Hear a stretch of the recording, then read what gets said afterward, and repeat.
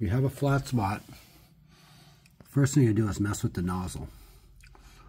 And it probably won't fix it. I've seen cars run perfectly with this thing plugged up completely. Dual port engine, stock.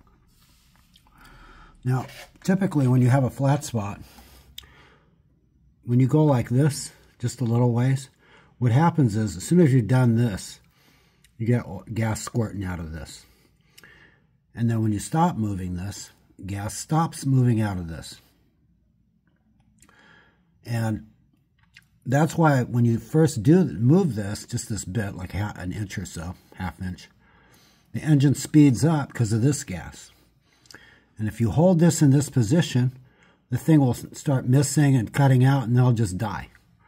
Because there's not enough gas coming through the idle circuit that feeds the ports at the throttle flap that incrementally increase the fuel to the engine. Now the main jet,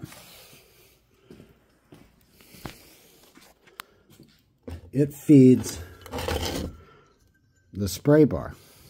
So if you hold the throttle open to about 1500 RPM, you'll see gasoline coming out of this in a mist. So how are you going to make yourself get more gasoline at these ports? How are you going to do that? Well, you can put a bigger pilot jet in it, but it probably won't be enough. What you're going to need to do is drill this hole out to 2 millimeters. This is a dual port carburetor right here. This looks just like a 70. If you have one that's got these like this, and it's German, that's a 70 only carburetor.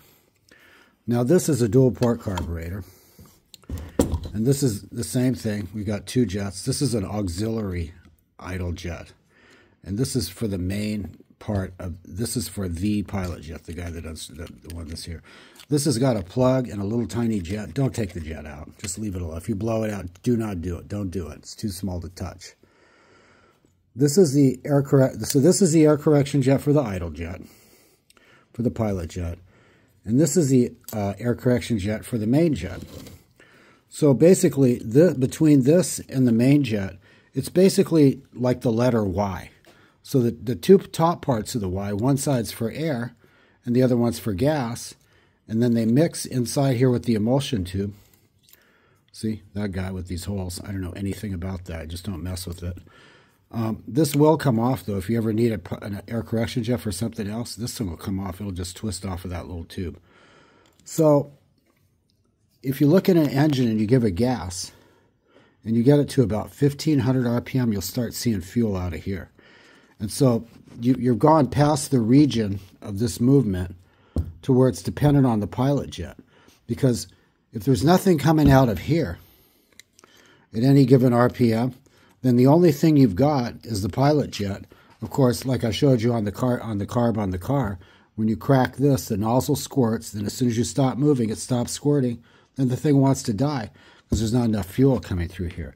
So if you put like about a 70 or a 75 pilot jet in this, and make this 2 millimeters, that'll probably fix your flat spot. But remember this, this again, if you plug this up, you get just gas, and if you plug that up, you just get air.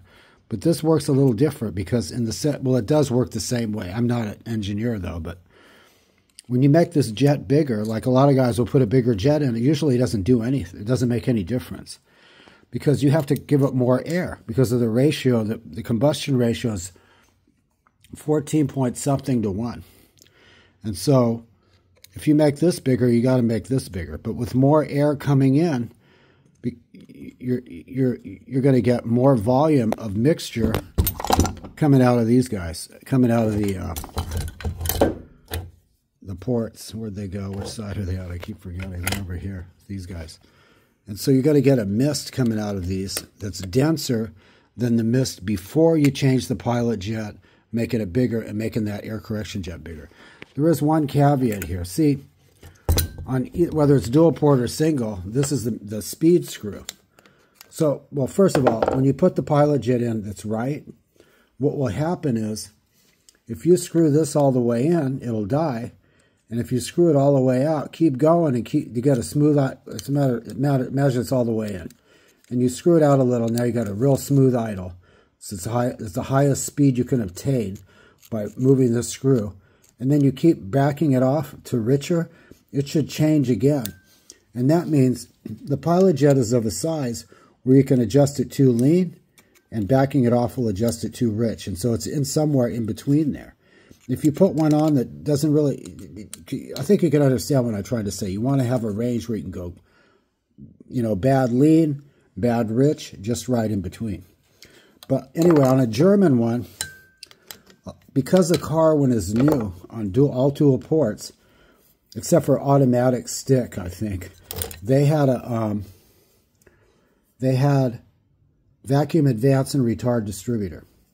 So if you have a car that's set at, say, you know, when the car is a 74 bug, brand new, it's set at 5 degrees retarded.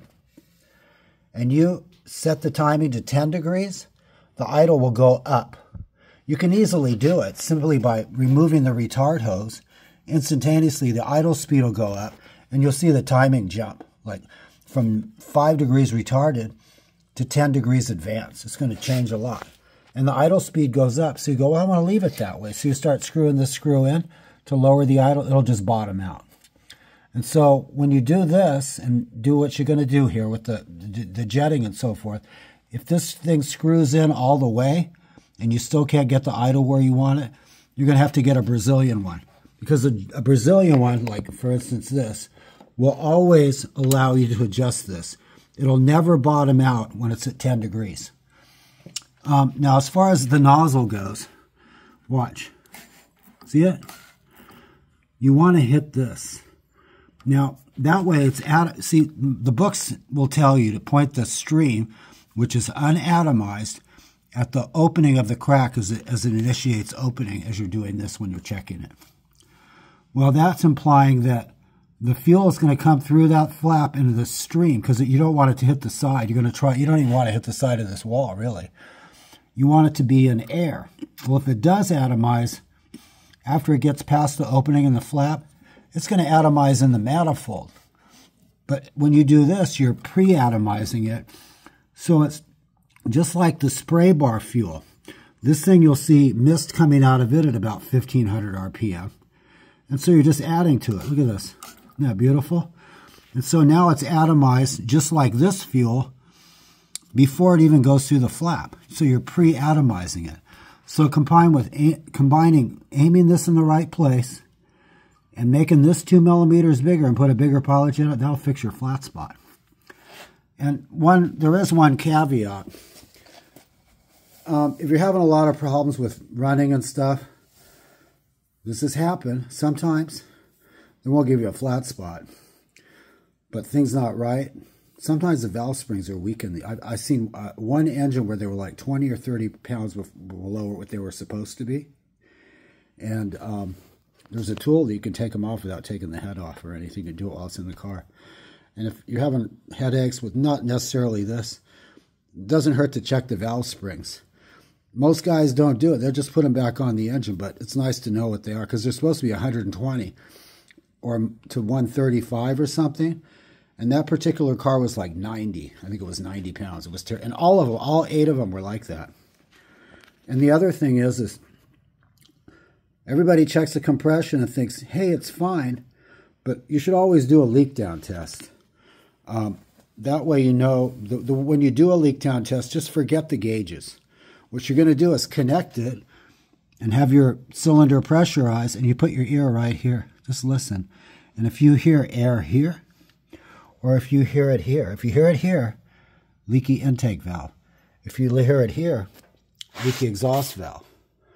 So, and if you're going to hear it, if you take this off, you're going to hear it. Every cylinder will sound the same, the leak that you will hear through the ring gaps. So if you're concerned, I mean, you're going to hear it. Every car's got ring gaps. So you're going to hear air coming through here when you take the oil cap off.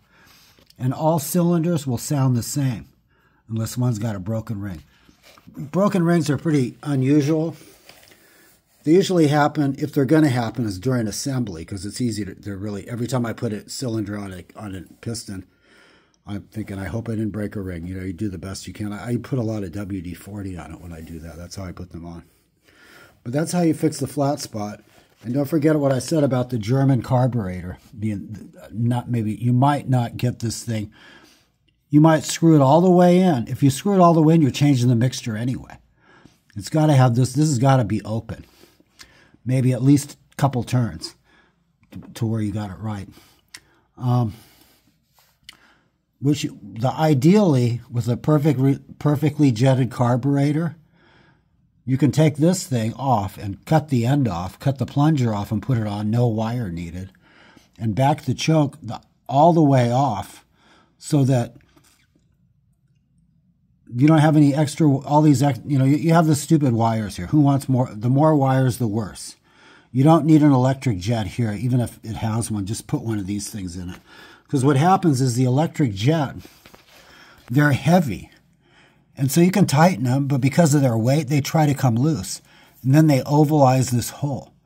So that's another thing to notice on the carburetor you're using, because if the hole's really ovalized, then it's not going to seal well out here.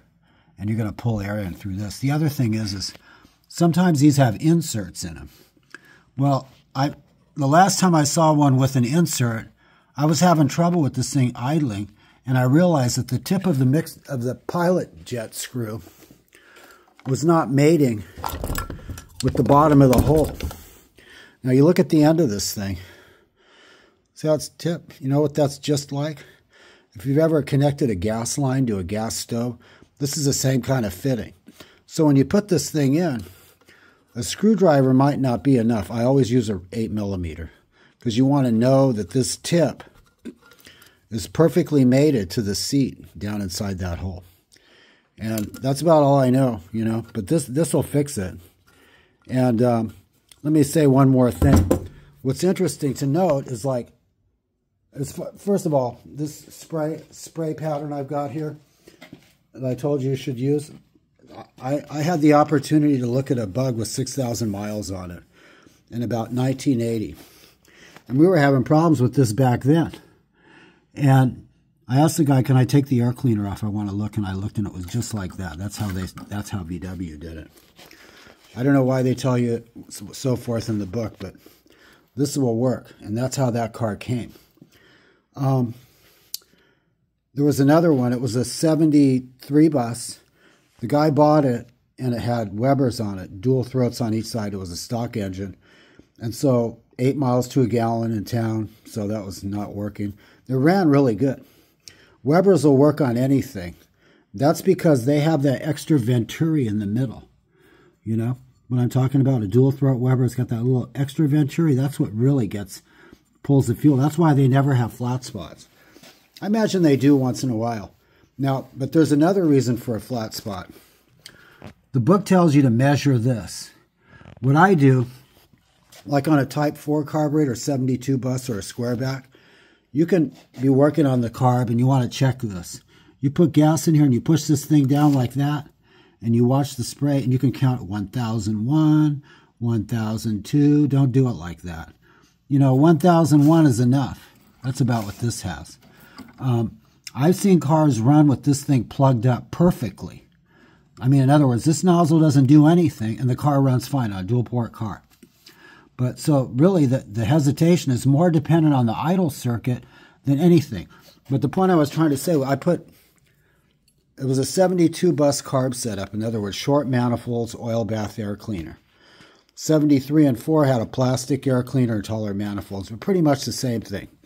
And I just liked 72 because it's got an oil bath air cleaner, so I put that on a 73. And that was in about 2013. So he's been driving. I built another motor for it because about a year later, I dropped a valve seat. Type 4 engine, rebuild head, valve seat came loose. It had a Type 4, it had a 412 engine in it, I think, from a manual. It had a needle bearing in the middle of the flywheel. And there were other reasons to think that it was, because it had dome pistons. Basically the same thing as a 914. I'm pretty sure they're identical.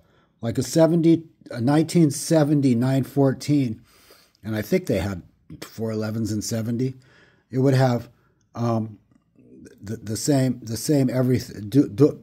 914s are basically bus engines with dome pistons, okay? The first couple years, that was it. Everything else is pretty much the same.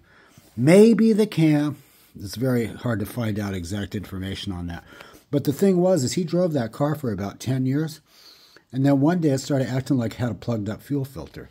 In other words, you get up to about 25 or 30, maybe in second, it starts missing like crazy, or maybe even 25, and then next year it would do the same thing, and I thought, well, the fuel pump or the filter. Well, it wasn't. It was the air correction jet. So this is the point. When the cars were put on it for like 10 years, it ran fine, and then one day it didn't, and it wasn't anything. It was this. So I put a smaller one in it, both sides. Some of these, like in a square bat, now remember that was dual port, type 4 carburetor, type 3 carburetor, pretty much the same thing.